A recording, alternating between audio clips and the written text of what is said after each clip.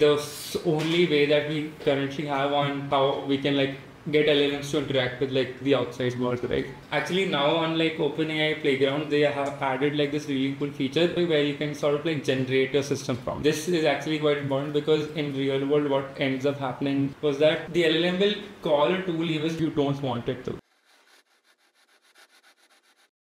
This is like a small like dictionary on like LLMs tool calling and also like tool calling datasets and like how they're made and how people are trying to like get LLMs to do function calling and tool calling, which is basically like the only way that we currently have on how we can like get LLMs to interact with like the outside world, right? Like very basic, like the best practices that I basically went and like read a bunch of blogs and notebooks and experimented with that are like, okay, these are how you like build like good applications with LLMs are like 3-4. One is that, so like a little bit of an overview would be that JSON schemas are basically like how these LLMs call an external API or like try to interact with the external world, right? But when you start to use like real world APIs, like I don't know, even like a Gmail API, their JSON schemas tend to get pretty hairy. So like flat out recommendation that would like improve how you use these features would be to flatten your JSON schemas as much as possible, right? So for example, like there would be, I don't know, like A and then it would have like something else inside called like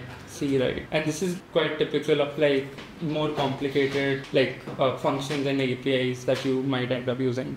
So the idea is that you kind of try to flatten it because that would kind of make it easier for like the LLM to understand. So you would try to like flatten it to something like A and then like the. So this is kind of the general idea. Try to remove like far reaching references and try to just like compress it into like one or maybe like two nested JSON. So that's like something I found out by also just like by experimenting because like I've been using tool calling for like a little bit. So the second thing is that system prompts go a long way. System prompts and also like just personas as well, right? So if you just like tell the LLM that hey, you are expected to call tools and you are expected to like do some reasoning or you are expected to like chain some things together, then it just like performs better. Even just telling it that like okay, you have these functions in the system prompt, it helps. And I also like explain like how actually when you use say OpenAI or Anthropic and you use tool calls there, how I think they might be doing it because I looked at how LLaMA does tool calling. The third thing is that good tool descriptions like are actually better than having your few short examples in the system or the user from. What I mean by this is that I'll actually just experiment with this over here. So actually now on like OpenAI Playground, they have added like this really cool feature, basically copied from Anthropic, where you can sort of like generate your system prompt. What they actually added more than Anthropic was that you could actually just also ask it to intelligently like generate your tool calls as well. And you can either describe it or like paste your code to do it. So this is, I'm just going to paste it here first so that you can see. This is an example of like, okay, I have a bunch of like parentic schema, then like I'm calling like one API endpoint which is using these parentic schemas. So it just actually works. If I also just like I have a prompt as well. So I'm just using that so that I can like try to show how I would like also fix it. It generates a pretty good version of a tool call. Cool. So this is like one tool call that I generated, right? So what I mean when I say that good descriptions help a lot is descriptions are on two levels. One is like on the function level, which basically is where you tell that okay, this is what the function does, this is when to call it, and this is what it will return to you when you're done with it. So this is kind of like a very simple function. This is like a very simple description.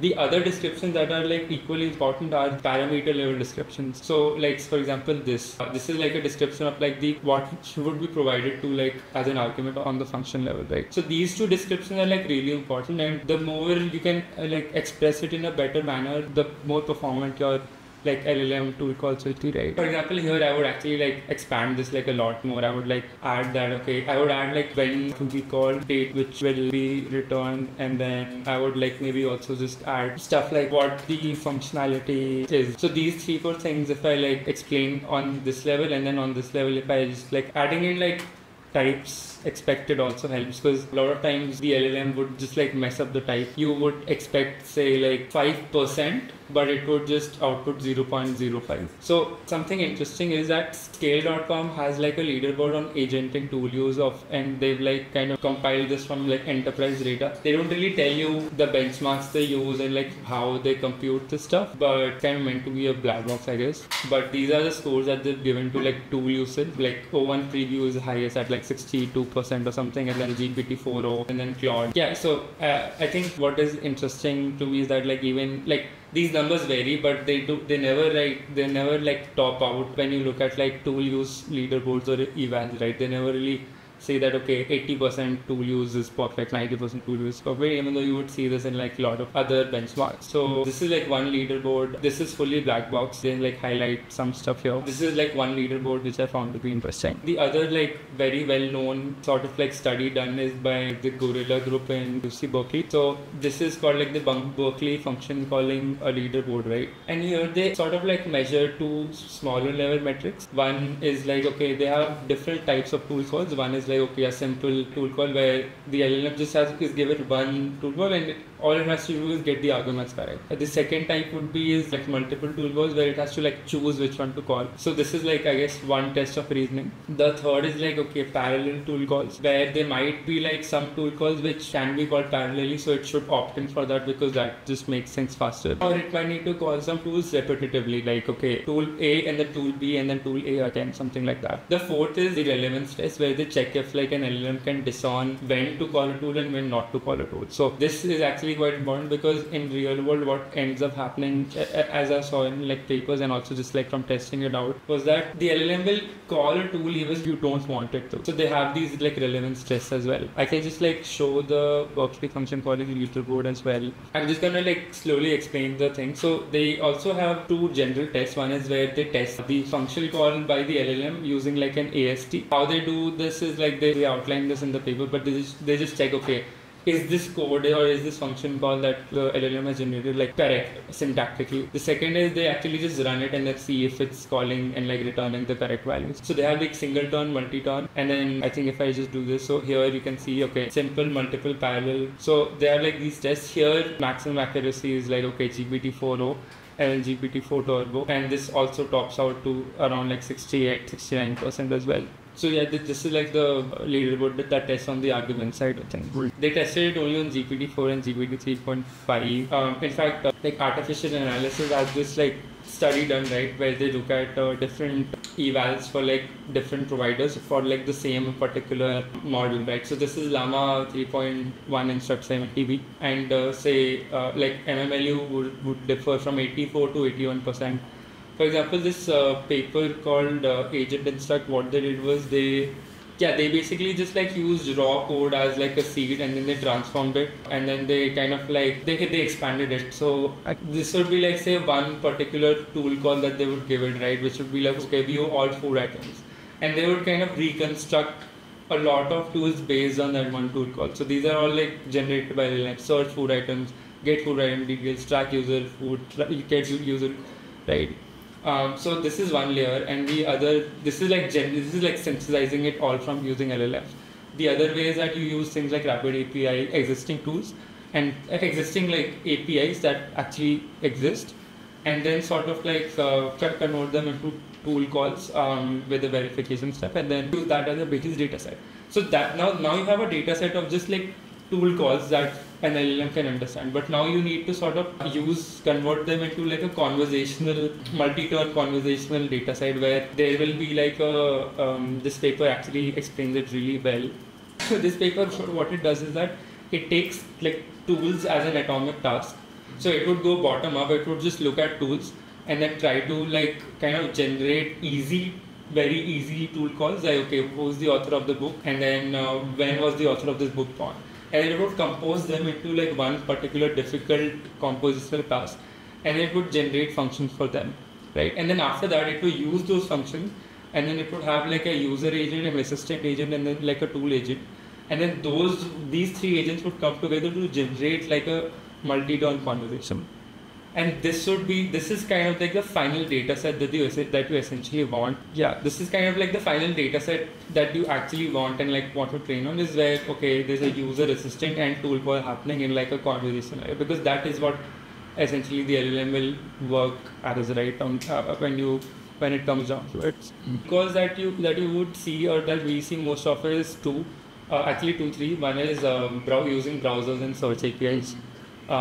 The second is using code sandboxes to like execute some Pythonic functions, right? And there is like a bunch of like coding tools that like we have that are also being used quite a bit. So in that coding toolkit, you would have like things like git clone, or like change file directory, or like clone it there, or like run, or like basically like what you would use, what like something like cursor would use. Like these are like all like tool calls. So like I was just like looking at how kind of like to summarize what this means. Like I was just like sort of thinking about this because something I've been like attempting. I think this is like summary of like 3 different papers, 4 different papers that it is like. People would just like find a lot of APIs code, open API specs.